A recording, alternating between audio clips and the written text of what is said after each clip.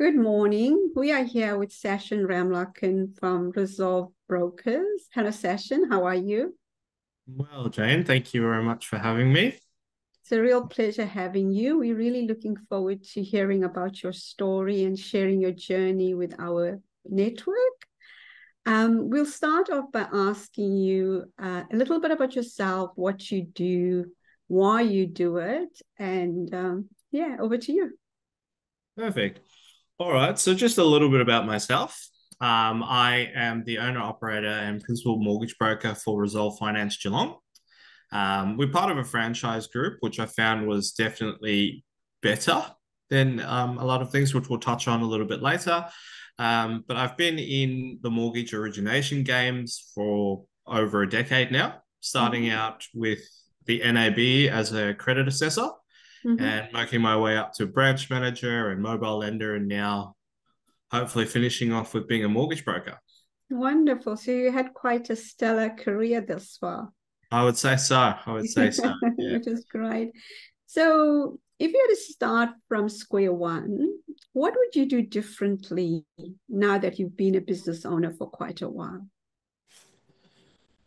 Thank you. One of the things that I would have done differently, haven't had the chance to start over, is definitely got to know what my process or what kind of process I wanted to have.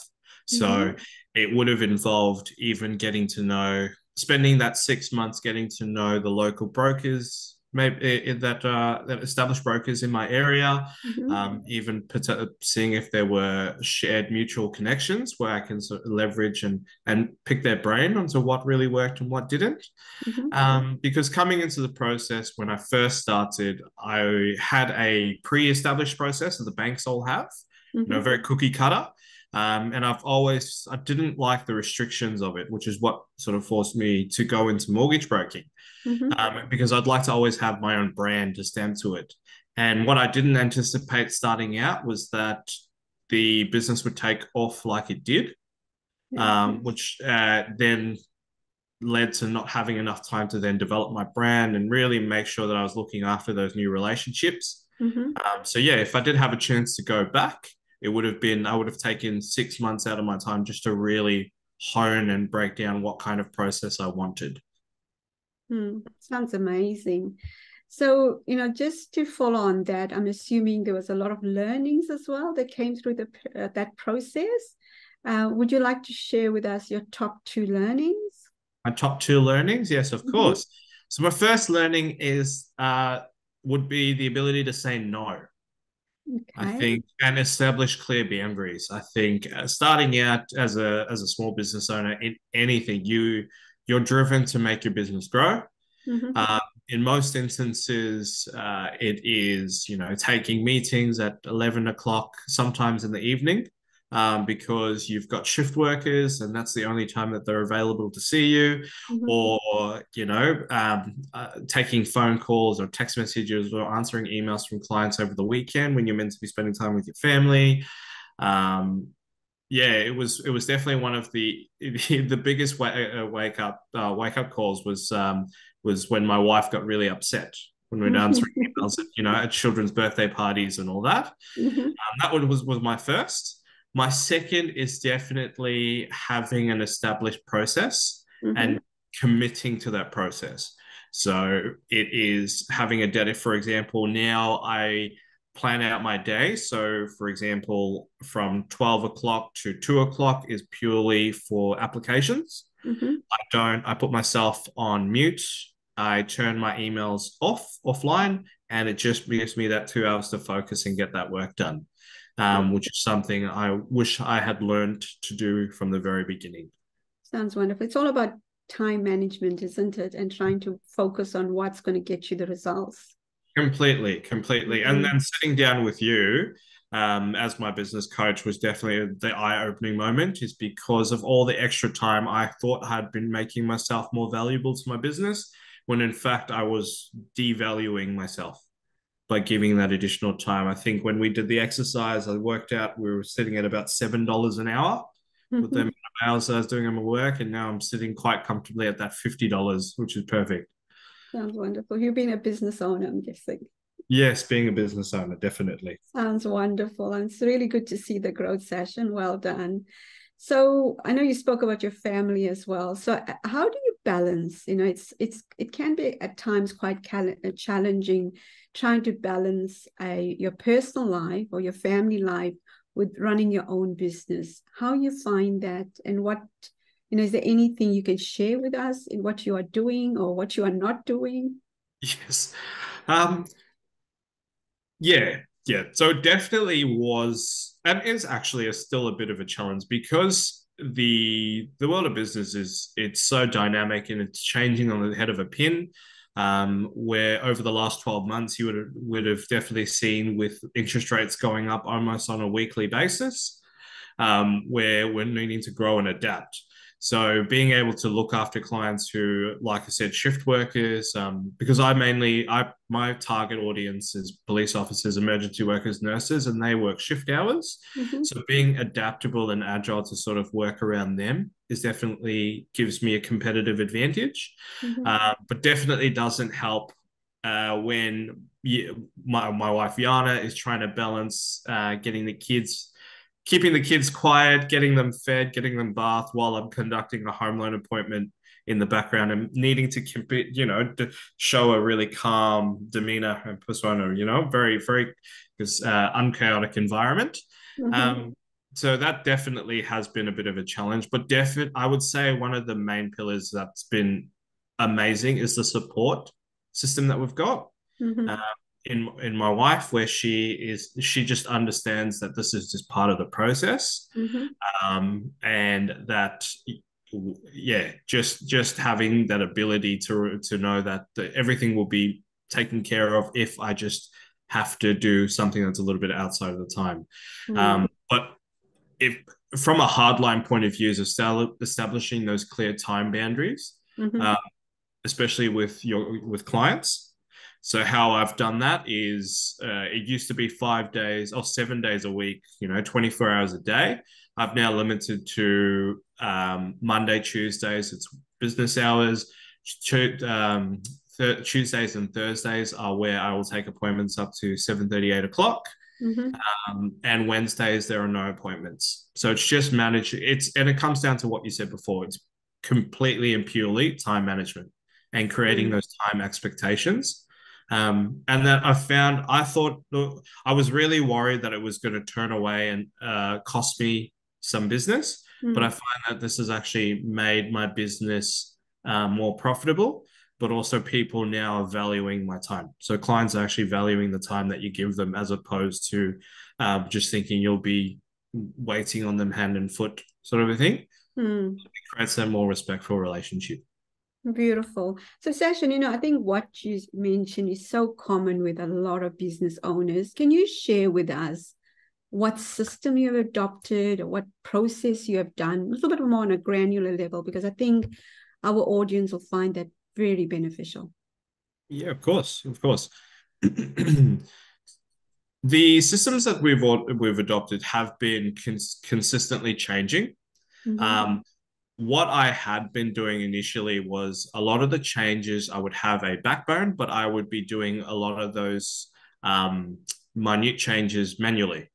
So Mm-hmm. if it would be emails that I would type up from the start, or just make small adjustments. Now it's everything is succinct and templated. So there'll be different stages. It will trigger automatic text messages that will go out, and then there'll be an associated template that I just go and I click, I amend with the more important details, and then it just cuts down that time waste. Mm-hmm. And that goes back to whole the time management side of it, and finding it easier to balance your work and life, Mm-hmm. and not being such a, and similar to what you've spoken about in our coaching sessions, not being an employee in the business but actually being your business owner. Mm-hmm.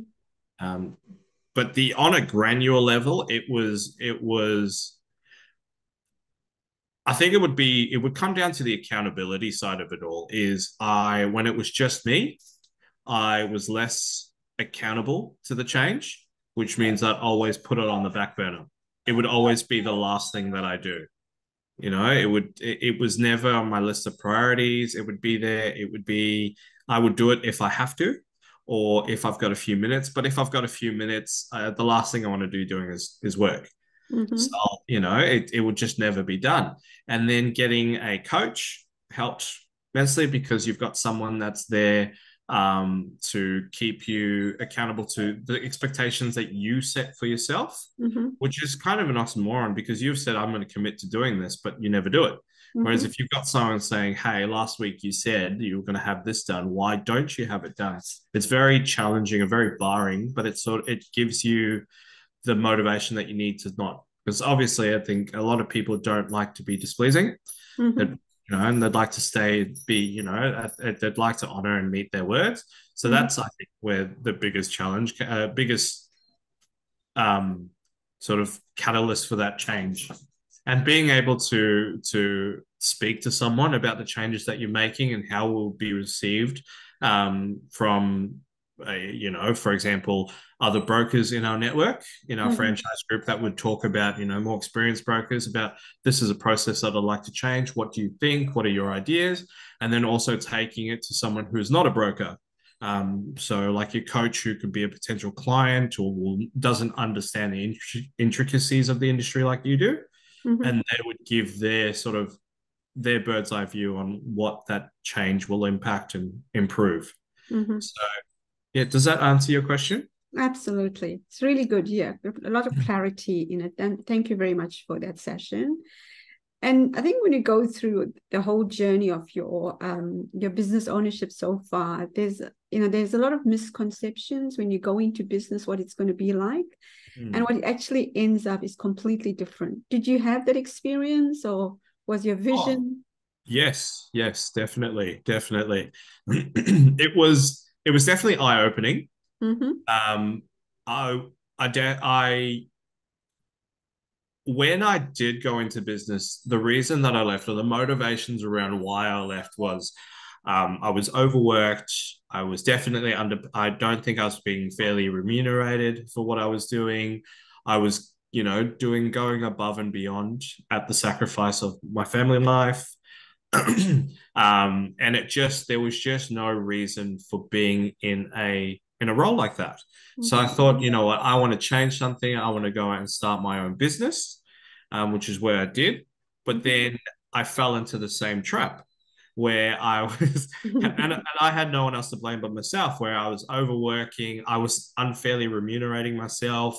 I was, sacrificing family life and work balance just to, chasing that growth. Mm-hmm.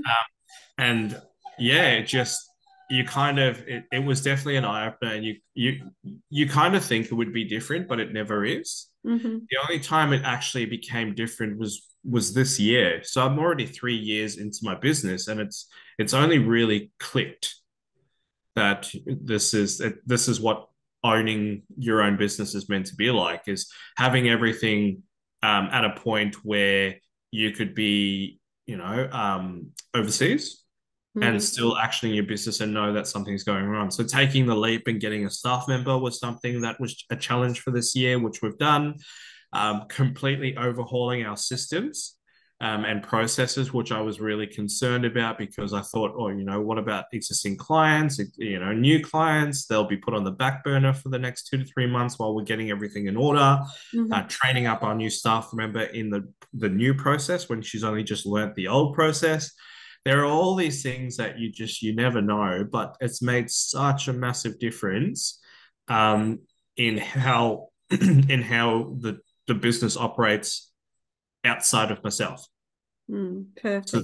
that was probably the biggest eye opener, I would say. And Mm-hmm. and it doesn't happen in that first 6 to 12 months. Um, it could like, for in my example, it's 3 years later. Mm-hmm. There are other brokers who are still sole operators, slaving to their business, and they've been in the roles for over a decade. So it's definitely, yeah. Even just while talking about it, sort of reminiscing, it sort of goes, well, I've really come a long way in such a short amount of time, but it just took a lot of time for the boulder to move. Absolutely. And it's also, I think also we got to don't be too harsh on ourselves as well, because we haven't owned a business before. So this is the first time you're owning a business. So it's going through that process, and what also impacts us as well is the constant changing of the business environment. It's very Correct. unpredictable. And obviously in your industry, the interest rates and stuff like that. So it's nothing consistent. So it's managing those inconsistency as well with everything else that a business owner has to do as well. Right. So, obviously you have experienced absolute phenomenal growth in your business. What would you attribute your growth? I know you got about systems, you spoke about your staff and, your support, but I think a lot has to come from your motivation as well. So what drives you to, despite what the economy is, but, month on month, you are hitting goals. Yeah. What motivates you to do that? The motivation behind it is and I think it stems from my parents. Mm-hmm. So, especially from my mum's side, is very focused on there's just the never it's not unhappy with where you are, but it's that growth to always do better. Mm-hmm. Um, and it's just something it comes down to anything that I do. It's if I feel like I'm stagnant, I get very itchy. I don't Mm-hmm. know how else to describe that feeling. Mm-hmm. So that for me is it's my personal motivation. Is I don't like sitting still. Yeah, your family obviously is definitely one of those things because we were very lucky and we were got to experience a lot of things, Mm-hmm. life experiences, and we're never wanting kind of a thing. And it's something that I'd really like to be able to give for my kids. Mm-hmm. So there's the family motivation behind it. And also building up a really good business is just it just feels like it's I would akin it to an architect who has designed this fantastic building, and every time they drive past that building they just get that real sense of accomplishment. That's right. Yeah. Yeah, yeah, or like a lot of tradie clients, they work on these really beautiful houses in Ocean Grove, and every time they drive past it, they're like, I was part of that process, Mm-hmm. and it's just that profound sense of achievement Mm-hmm. is Yeah. really it's the motivating part of it. So getting to that point where my business runs without me, I'm able to employ people. I'm able to work with staff members, and really put my stamp on the industry because Mm-hmm. that's been. If you wanted to know, like my underlying motivation is, I'd like to change or be a ripple that changes the way that the mortgage broking industry is perceived. Mm-hmm. So there's none of this cutthroat behavior. Everyone works collaboratively, even though we are competing against one another because there's only a finite number of loans. Mm-hmm. The number of loans is in the trillions, which means there's more than enough business for brokers to share. And Mm-hmm. there's no reason for any of that backhandedness. Mm-hmm. So really changing the whole vibe of the industry is always been something that I wanted to do and show that someone doesn't have to be completely overly. I don't know if it's the words overly professional is probably the right word, Mm-hmm. but you can see that everyday person can achieve something quite great. Mm. No, Yeah. completely get the story. That sounds wonderful. So lastly, Sashin, is there any news on your business you would like to share? Any news in regards to my business is we may be looking to expand. At the Mm-hmm. moment, we're in discussions with a potentially taking on a broker, which is really, really, really, really exciting, but also really, really scary. Um, I think yeah, that's also been a big spanner that we hadn't anticipated, but the opportunities come up, so very much wanting to see what that looks like. Mm-hmm. And we're also launching a couple of campaigns. So the first campaign that we're running is we're supporting our two local charities. Mm-hmm. Les Pêcheurs, which is an Australian-based charity that is doing some fantastic work in Madagascar, Mm-hmm. and Helping Hands Cafe, which is a local Geelong charity that's doing fantastic work in Vietnam. Mm-hmm. So one of the campaigns is for any application that settles in that month. $50 per application goes to that charity, and they go in subsequent months. So Mm-hmm. January will be one, February will be the other. And it's just something to show that we're building support within our local charity groups. Mm-hmm.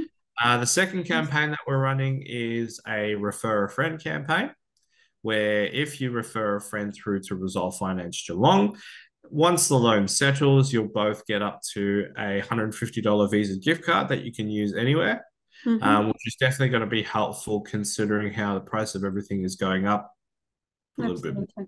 Yeah, and all it costed was just a name and number. Sounds wonderful. It Yeah, sounds very yeah. good.